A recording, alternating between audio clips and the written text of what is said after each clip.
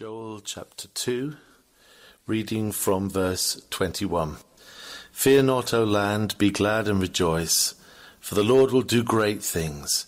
Do not be afraid, ye beasts of the field, for the pastures of the wilderness do spring. For the tree beareth her fruit, the fig tree and the vine do yield their strength. Be glad then, ye children of Zion, and rejoice in the Lord your God. For he hath given you the former rain moderately, and he will cause to come down for you the rain, the former rain and the latter rain, in the first month. And the floors shall be full of wheat, and the fat shall flow with wine and oil. And I will restore to you the years that the locust hath eaten, the cankerworm and the caterpillar and the palmer worm, my great army which I sent among you. And ye shall eat in plenty and be satisfied, and praise the name of the Lord your God, that hath dealt wondrously with you. And my people shall never be ashamed. And ye shall know that I am in the midst of Israel, and that I am the Lord your God, and none else. And my people shall never be ashamed. And I will restore to you the years that the locust hath eaten. Joel chapter 2, verse 25. Truth stranger than fiction, a sermon delivered on Lord's Day evening, May the 30th, 1886, by C.H. Spurgeon. Lost years can never be restored literally. Time once past is gone forever. Let no man make any mistake about this or trifle with the present moment under any notion that the flying hour will ever wing its way back to him. As well recall the north wind, or fill again the emptied rain cloud, or put back into their quiver the arrows of the Lord of day. As well bid the river which has hastened onward to the sea bring back its rolling floods, as imagine that the years that have once gone can ever be restored to us. It will strike you at once that the locust did not eat the years. The locusts ate the fruit of the year's labour, the harvests of the fields, so that the meaning of the restoration of the years must be the restoration of those fruits and of those harvests which the locusts consumed. You cannot have back your time. But there is a strange and wonderful way in which God can give back to you the wasted blessings, the unripened fruits of years over which you mourned. The fruits of wasted years may yet be yours.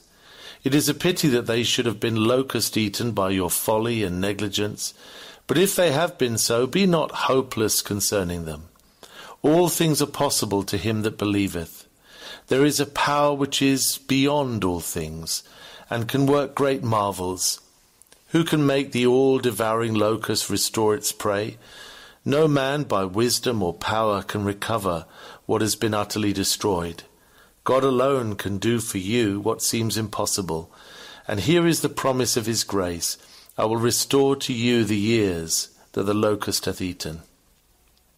By giving to his repentant people larger harvests than the land could naturally yield, God could give back to them, as it were, all they would have had if the locusts had never come. And God, by giving you larger grace in the present and in the future, can make the life which has hitherto been blighted and eaten up with the locust and the caterpillar and the palmer worm of sin and self and Satan, yet to be a complete and blessed and useful life, to his praise and glory. It is a great wonder, but Jehovah is a God of wonders, and in the kingdom of his grace miracles are common things. We shall go into this subject, which I think must be very full of interest to those here present, who have wasted years to mourn over, since they have hitherto done nothing for God, nor even for themselves. The locust hath eaten everything. The prospect of recovering the wreckage of a life must be full of interest to them. I shall first speak upon locust-eaten years, years which the locust hath eaten. What sort of years are these? Well, first and darkest of all, there are the dead years of sin, unregeneracy, impenitence and unbelief. Without God and without Christ, without life as to spiritual things, what a condition to be in!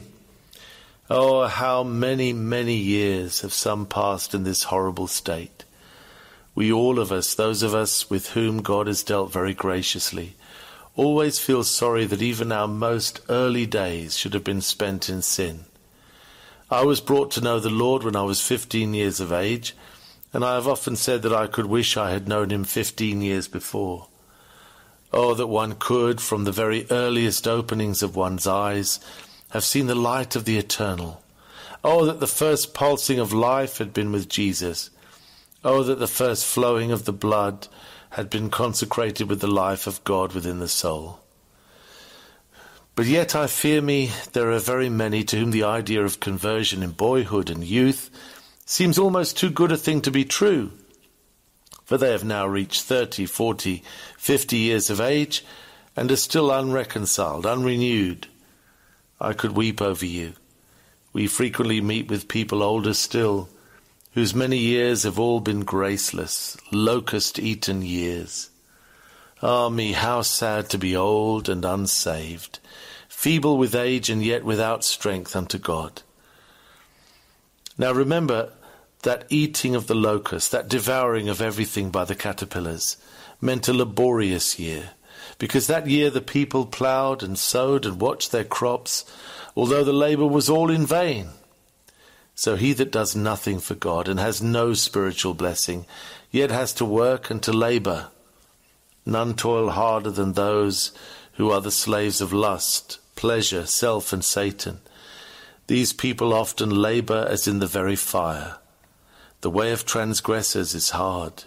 They have to toil and slave and tug and strive, for the yoke of the world is not easy, and its burden is not light. But nothing comes of it, and this is the gall of the bitterness. One does not mind working when there is good reward for it, but to plough and sow and then to reap nothing, because the locust hath eaten it. This is misery. The wage sweetens the toil, but when the wage is death, the toil is horrible. Yet this is the way of unregenerate men. They spend years in laboriously rebelling, and the harvest is not after their desire. They toil under the impulse of some strong desire, and their desire perishes. They work, they slave, but nothing comes of it. It is a year of labour, but it is labour in vain. The locust year was particularly a year of great disappointment. They looked for a harvest. In fact, they seemed to see it springing up, and then it was devoured before their eyes. Even so the ungodly man, the man who has no faith in Christ, is often charmed with the prospect of a happiness which he never reaches. A little more and he will be content. He gets a little more, and this increases his thirst for yet another draught from the golden cup. Run as we may when the heart shoots with its far-reaching bow, still the arrows are beyond us. The student must know a little more. The ambitious must climb a little higher upon the ladder of honour, and then he will be at ease. He learns, he reaches the honour, but the ease is still as distant as ever. Perhaps it is even further off. Earth's cups, when they seem most sweet, only hold brine draughts, which beget a growing thirst. We swallow the horse leech when we drain the chalice at the feasts of this world, and an insatiable craving follows. The locust-eaten years of sin are years of labour, and years of bitter disappointment. And alas, they are fruitless years. Oh, sirs, what have some of you ever done in this world yet? I heard of one who had made 500,000 of money, and he died. And a Christian man said, "Now I call that man's life a dead failure." What has he done? He has accumulated what he could not enjoy. He has scraped it together, and he has made no use of it whatsoever. Such persons remind me of jackdaws who will hoard I know not what, all kinds of treasures and trash. And what do they do but hide them in a hole behind the door? They cannot do anything with them. They have no sense to use them. Whether they steal the abbot's ring or a bit of wire, it is all the same to jackdaws. And to misers, what can be the difference between £1,000 or 1,000 pins, since they use neither? Alas, many have the power to get, but have not the faculty to use what they have gotten. Their years are eaten with the locust. Think again. Are there not numbers of men that are just living strainers of bread and meat and beer, and that is all you can even say of them. They go to and fro in the world, but if they were tied, neck and heels together, and flung into the Atlantic, nobody would miss them, except perhaps the poor wife and children, who would be more comfortable without them than with them. I speak not too severely, for we meet with many such persons who are nature's blot, creation's blank. These are clouds without rain, wells without water, the wrappings and packings of what should have been useful lives. Why have they burdened the earth at all? Others who are decent, respectable, quiet people, yet what does their whole life come to? It is like some of those sponge plants, which appear very large when you have them in your hand, but you can compress them into the 10th part of nothing. Are not many mere blown-up appearances? It is a biggish sort of life, especially when the man himself describes it. But if it comes to the reality of it, the good that is done is nothing. God is not glorified, broken hearts are not healed, holiness is not extended, nothing is in the whole performance but the very reverse of what should have been. It is a drawback rather than an addition to what is good in the world. What an awful thing for a man to have lived to be 45 and to have done nothing. If we will not spare a fruitless tree in the orchard, which year after year has brought forth nothing, if we quite understand the justice of the verdict, cut it down, why cumbereth it the ground? Surely such a sharp sentence, followed up by a swift blow of the axe, might go out against many here present. For hitherto they have been wasters, cumberers, doing nothing worth the doing. The locust hath eaten up every year which they have ploughed and sown. Nothing has come of the whole of their lives.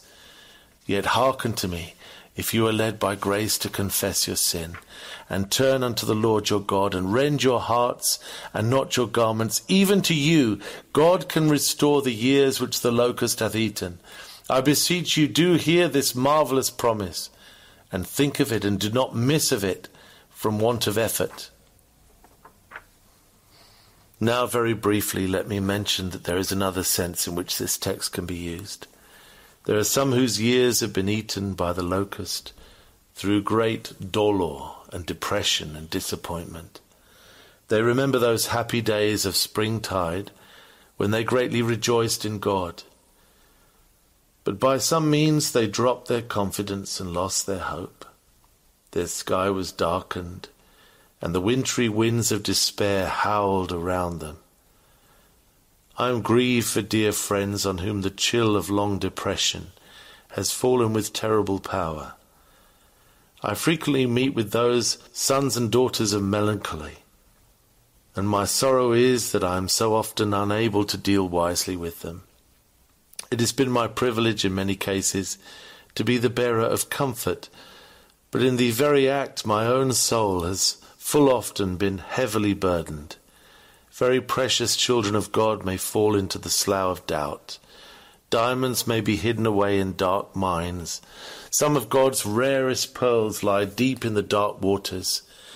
Now you that are thus losing year after year and sighing, where is the blessedness I knew when first I saw the Lord? Where is the soul-refreshing dew of Jesus and his word? Do not lose all heart about it. Prisoners who have been immured till it almost seemed that moss would grow on their eyelids, have yet been set free. Do not utterly despair, for here stands this gracious promise, I will restore unto you the years which the locust hath eaten. God can give you back all those years of sorrow, and you shall yet be the better for them. You shall have to thank God for all this sadness of heart. It is a strange story that I tell you. Peradventure you will not believe me tonight. But you shall live to see it true. God will grind sunlight for you out of your black nights. In yonder oven of affliction, grace will prepare the bread of delight.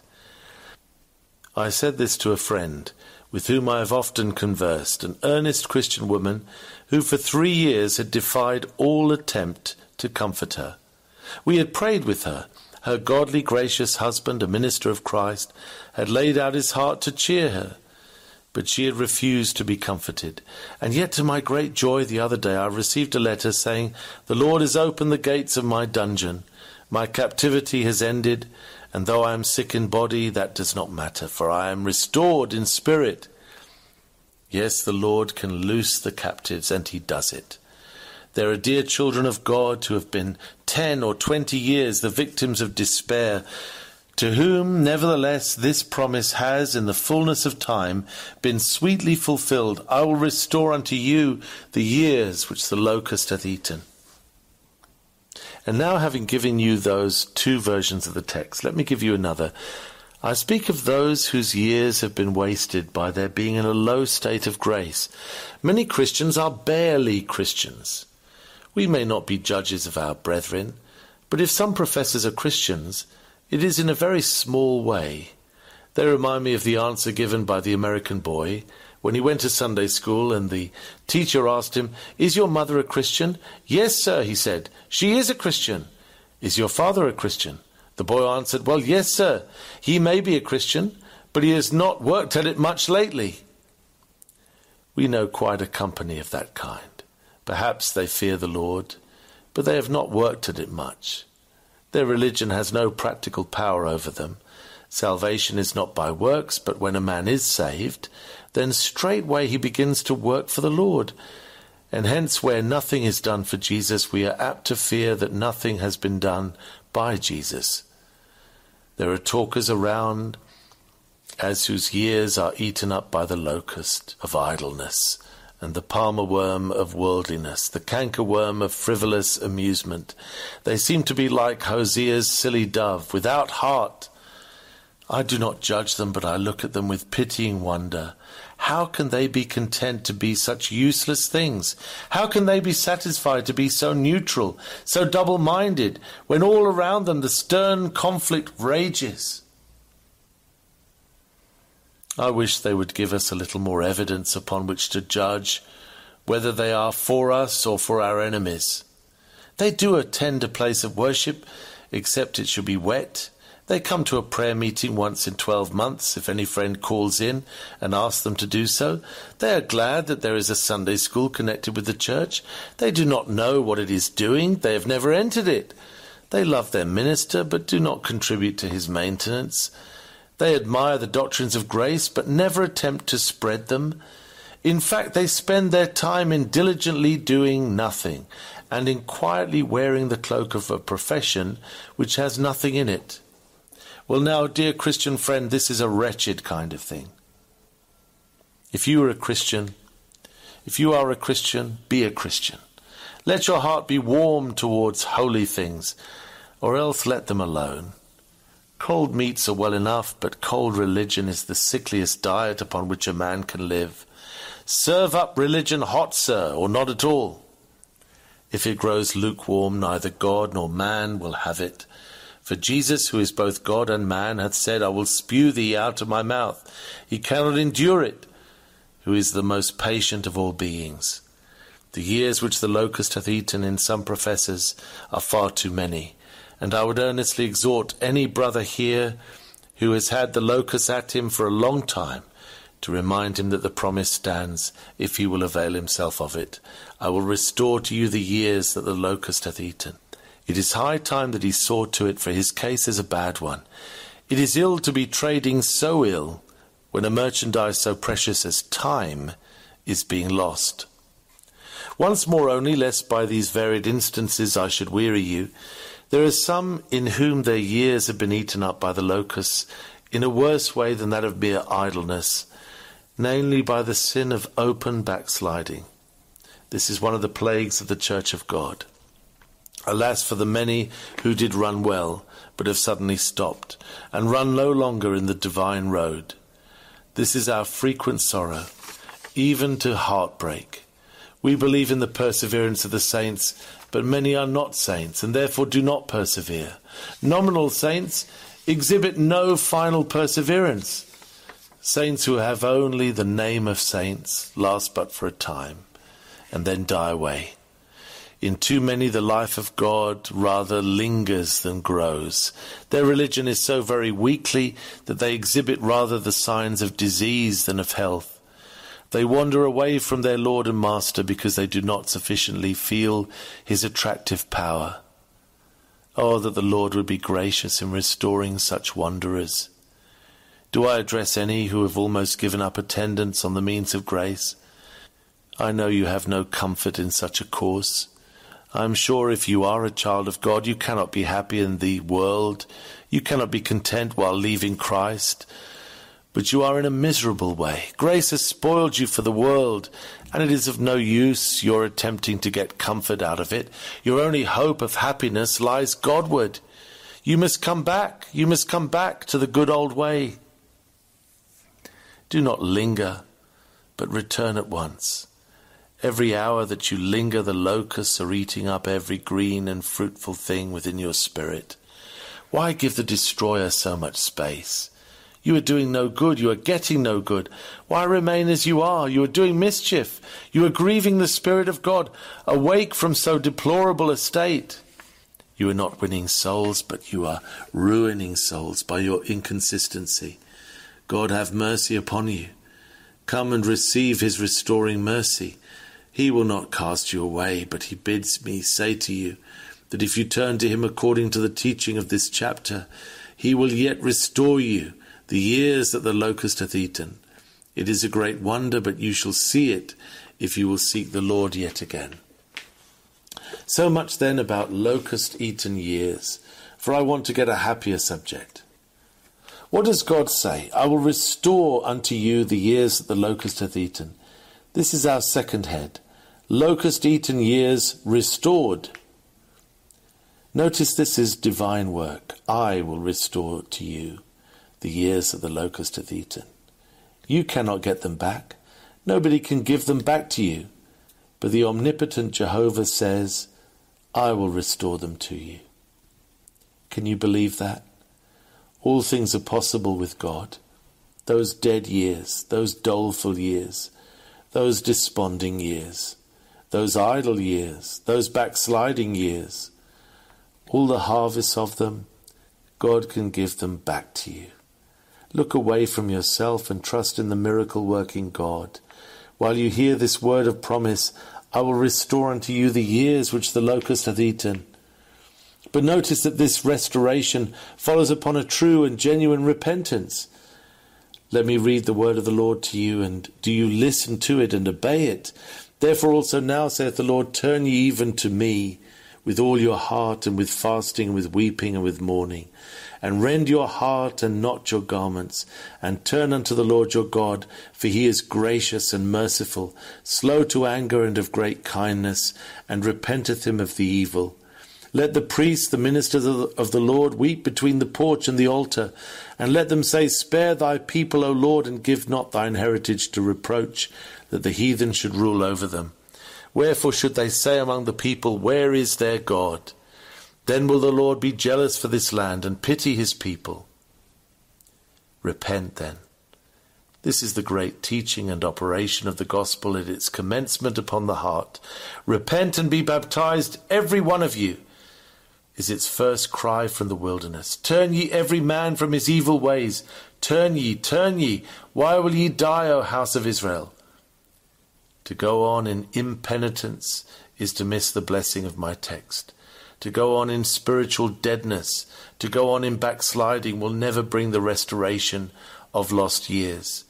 But he that shall unfeignedly confess his sin shall heartily hate it, and shall turn unto God through Jesus Christ, trusting in the precious blood of his atonement, shall receive the unspeakably precious benediction of the Lord, the Restorer. Such a man shall plead this promise with God, and have it graciously fulfilled to him. I will restore unto you the years that the locust hath eaten. It is a very remarkable promise, but you see to whom it is given. Yet linger a moment over this mystery of love.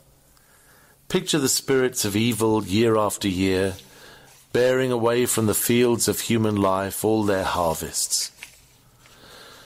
Whither have they borne the precious products? Ask, whither has the fire carried the forests it has devoured? Or whither has the flood borne away the navies it has swallowed up? To call back these harvests would be a task which only madness could attempt. Fly swift-winged angels, but ye cannot overtake the spoilers. Neither could your eyes of fire detect the caverns in which the robbers have stored their wealth. The fruits of wasted years are gone, gone, past hope. Yet behold the Lord, who called light out of darkness, and will yet bring forth life from the tomb, declareth that these long-lost spoils shall be restored. And shall it not be done? Is anything too hard for the Lord? Does not the very difficulty, yea, impossibility of the enterprise make it the more worthy of the Almighty?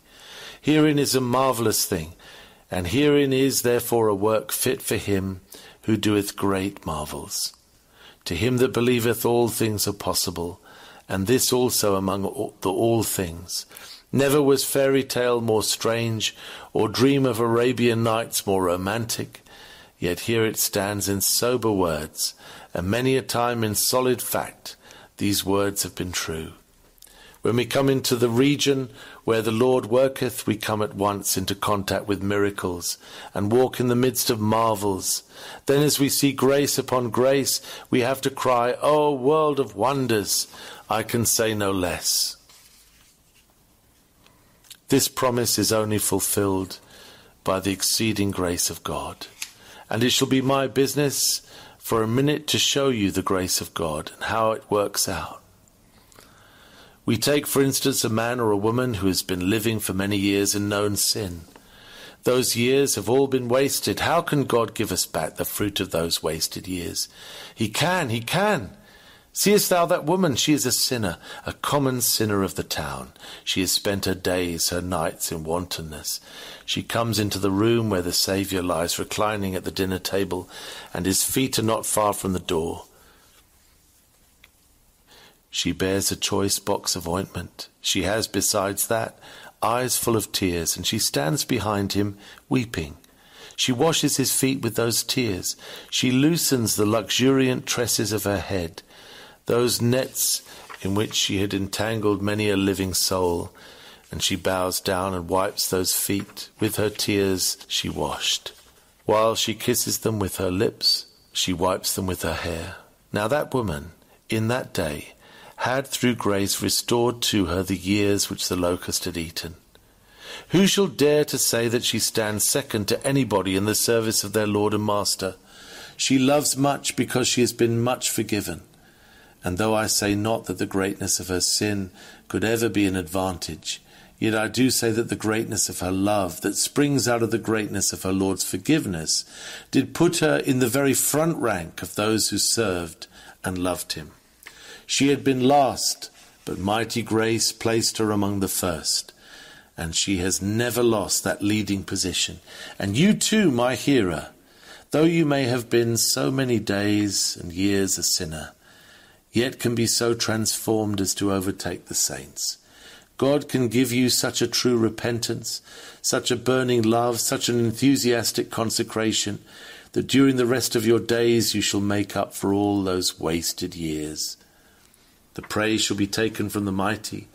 Years seized by evil shall be dragged back from the devil's den, and all the memory and outcome of them, transformed by the action of grace and gratitude, shall be laid as treasure at your Redeemer's feet.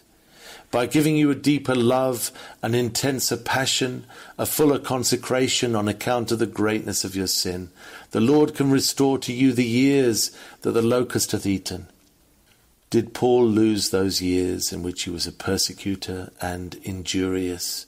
Did not his quickened pace and his deeper self-knowledge make all the after years of his life 10 times more full of power for good?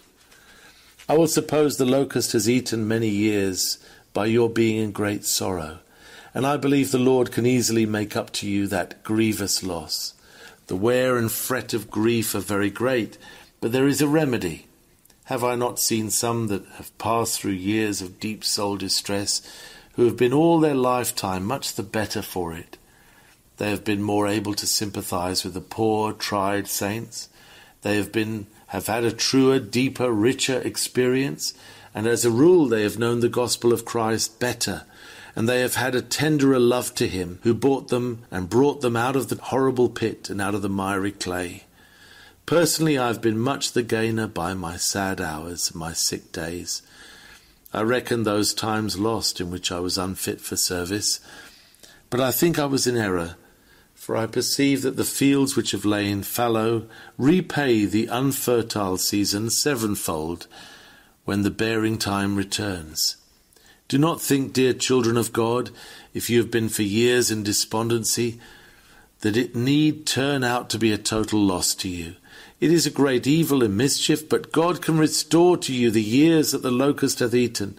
Your ills may become wells of comfort for others. The Lord can bring so much good out of the evil, so much light out of the darkness, so much joy out of the sorrow, that you shall one day say, I thank God that I was shut up in Doubting Castle. I thank God I did sink in the deep mire, where there was no standing. For he has restored to me the years that the locust hath eaten. And if again the locust hath eaten up your years through your being cold and indifferent and idle, God can recover you from this sad mischief. He will give you to repent bitterly of this great sin. For a great sin it is to lose a moment which should be used for Jesus.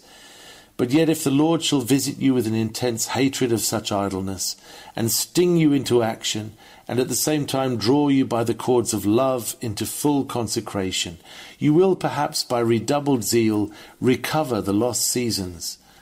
Oh, that God would make it so with those who hitherto have sadly loitered in the race.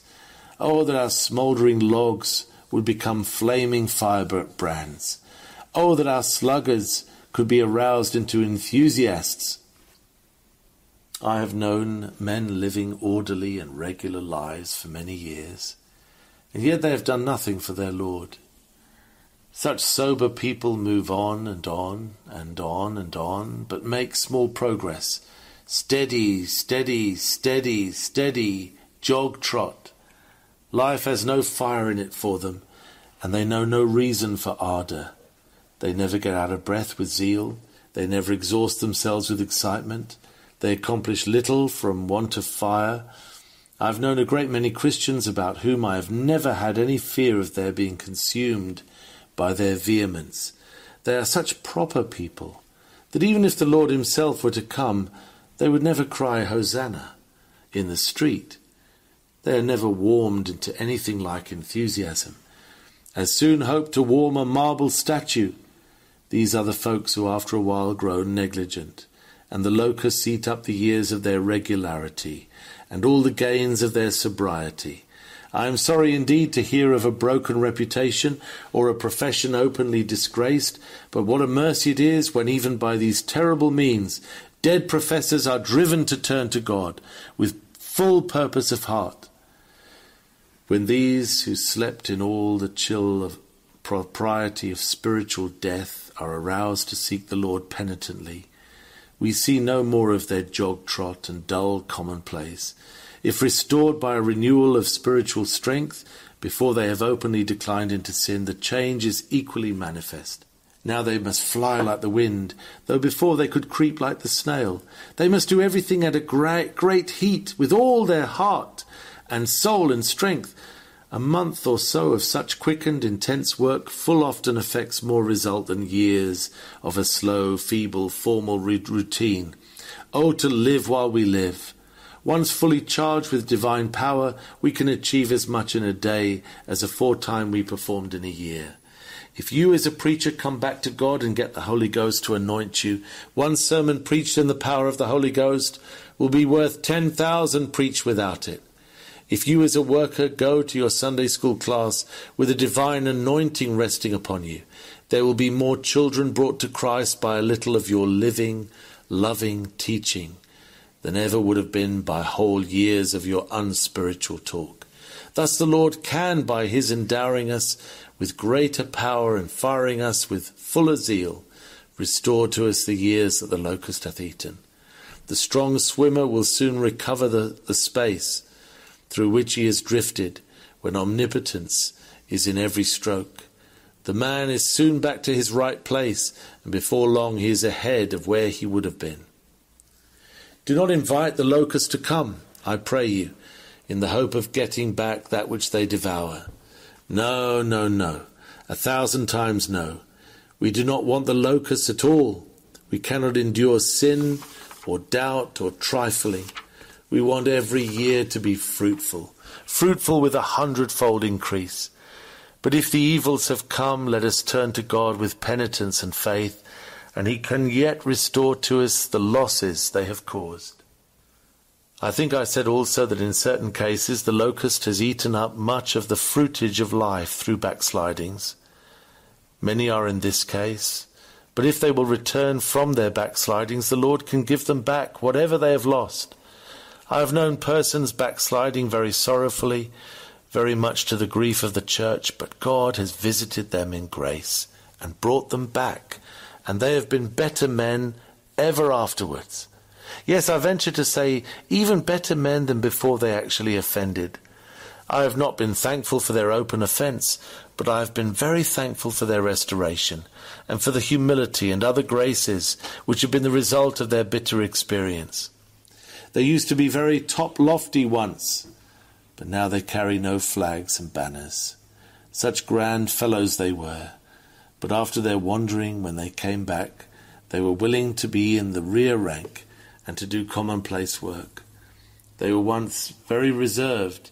You could not get near them, but now they value a kind word and return a loving salutation very gratefully. They are now more like their brethren and more willing to be on a level with them, and yet their religion is a great deal deeper and more sincere. They do not carry so much sail, but they have more cargo. I have known some that at first conversion have not been very clear in the gospel, who have been made evangelical by their discoveries of their own need of mercy. They could not spell the word grace. They began with a G, but they very soon went on with an F, till it spelt very like free will, before they had done with it. But after they have learned their weakness, after they have fallen into serious fault and God has restored them, or after they have passed through deep depression of mind, they have sung a new song. In the school of repentance they have learned to spell.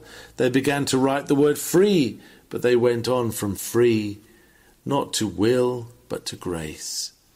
And there it stood in capitals, free grace. By coming to know themselves, they came also to understand what grace meant, and they began to read their title written in the blood of Christ, instead of reading it in themselves, and they became clearer in their divinity and truer in their faith than ever they were before. I do not want you to know the locusts of backsliding, but if they have ever come, and you have been eaten up by them, I pray God may restore to you the years that the locust hath eaten. I want you to lay hold of this promise and go home and plead with God that it may be fulfilled in you, so that the rest of your life may be so bright and so clear with the light of the Spirit of God, that as much as possible you may make up for lost time. God grant that your desire may be fulfilled. I have done when I have said just a word or two upon a third point. Here are locust-eaten years, and here are those locust-eaten years restored. And now what is to come of it?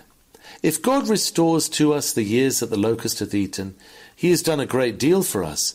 But notice that he is able to do yet more, and will do it. For what doth he say? He says in the 26th verse, "And ye shall eat in plenty and be satisfied, and praise the name of the Lord your God, that hath dealt wondrously with you, and my people shall never be ashamed." What a promise! You half-starved professors, you that are moping and mourning, who rise from the table of the world unsatisfied, devoured with a griping hunger, if you turn to God with a full purpose of heart, he will fill you with heavenly bread and give you as real enjoyment as ever he gave to the best of his people. You too shall have your mouth satisfied with good things, and your youth shall be renewed like the eagles. The Lord does nothing by halves. If he receives a prodigal back, he does not send him down into the kitchen to be fed with broken victuals, but he receives him into the best parlour, and puts on him the best robe, and kills for him the fatted calf. O you cast down and troubled ones, you do not know how near you are to joy. O sad hearts, the morning is breaking in the east for you. You are heavy tonight, and well you may be. You know your sin, and that may well make you mourn. But ring the bells of heaven, the sinner is repenting. And if he turns with repentance to God, the richest joy, the choicest covenant blessings that belong only to the chosen family shall be his portion at once. Is it not written, ye shall eat in plenty and shall be satisfied, and shall praise the name of the Lord? What shall come of it? Why, this shall come of it, that you who have had the most to mourn over shall be among the loudest singers. You shall praise the name of the Lord your God, that hath dealt wondrously with you. You will cry with tears running down your cheeks, Who is a God like unto thee, passing by transgression, iniquity, and sin? I was a sinner up to the neck in filth, a despairing soul shut up in the densest darkness. But he has washed me, and he has brought me out into the light, and put a new song into my mouth. He is a glorious God, this God and Father of our Lord Jesus Christ. I pray that you may have the intense enjoyment of his marvelous grace, and may pour forth your whole souls in his praise. Next you shall have the most clear and sweet communion with God. Hear what the prophet further says, and ye shall know that I am in the midst of Israel, and that I am the Lord your God, and none else, and my people shall never be ashamed. Wonderful, wonderful, that a far-off, outcast sinner should know his covenant God, and should say, he is my God, and should enter into fellowship with him, and should enjoy all the privileges of a friend of God. Wonderful that all his fear should be gone, and that he should instead be full of holy confidence, and have a right to hold up his head and never be ashamed. It shall be so, dear hearer. True repentance shall bring rest to you. Only trust in the Lord Jesus Christ, your Lord and Saviour, Jesus Christ, and your fellowship shall be with the Father and with his Son, Jesus Christ, henceforth and forevermore.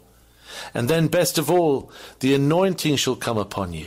You remember how the chapter goes on to say that God would pour out his Spirit upon all flesh, so that even the handmaiden and the servant, the very least of the people of God, should be moved by the Spirit of God to speak in God's name, and should be enabled to realize things which before had been deemed mere visions and dreams. I hope that the Lord has some here at this hour who did not know him when they came within these walls, who at this time shall be called by his grace, and before long shall begin to tell to others what the Lord has done for them. O Lord, find ministers among these miserable sinners. Raise up for thyself witnesses among these careless youths. I think I see the angel even now, and hear the voice from off the throne crying, Whom shall I send, and who will go for us? Oh, that one of the seraphim might take from off the altar the living coal, and touch some unclean lip, and inflame some cold heart, and make the purified man to answer, Here am I, Lord, send me. Then shall you be sent to tell abroad the riches of the grace which you have tasted, the freeness of the love which has been manifested to you. May the Lord grant it. May the locusts all be blown away by a strong north wind, and never darken the air again. May these wasted years all be given back to you, and may you become the Lord's living, loving servants from this day forth. Oh, for the highest form of spiritual life. Oh, for the greatest possible usefulness. Oh, for grace to fill out our poor shriveled lives till they arrive at a heavenly fullness. Oh, for the sacred breath of God to fill out all the canvas of our capacity. Lord, the sail flaps, the boat scarcely moves, we lie becalmed in indolence. Send us a breeze, we pray thee. Grant us the wind of thy Spirit to fill out every sail, that we may fly over the waves. Amen.